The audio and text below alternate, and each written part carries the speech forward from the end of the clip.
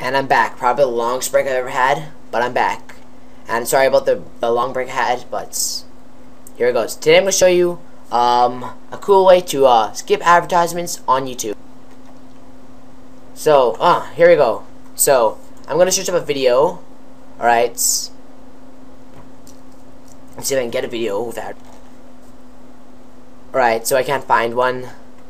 So, anyways, I'll do an example in this video. Let's say there's an advertisement running on this video. So what I would do is I'd go down to my my keyboard and I'd press F5. What that would do is refresh the page. Now this is a glitch. MapleStory may or not there. Sorry, MapleStory. YouTube may patch this, right? But it needs to be on a video. Okay, so I'm gonna go to here, right?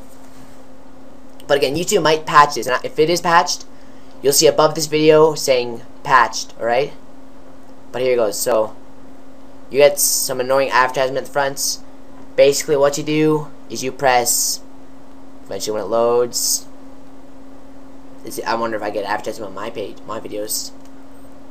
But basically, you press F5, that will refresh YouTube, and then I'm not going to show you because this thing's taking way too long to load.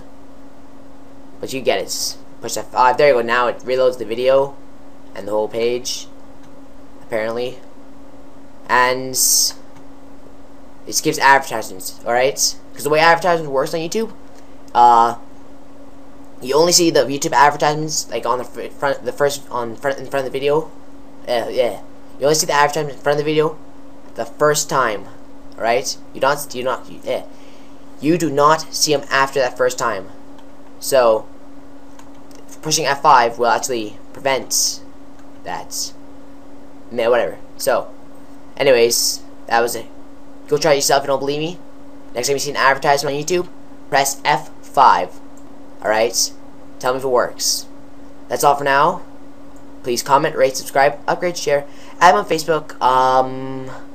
Did I mention favorites? Many more stuff. Please just help me out. I'm trying to get to the top. Thank you and bye.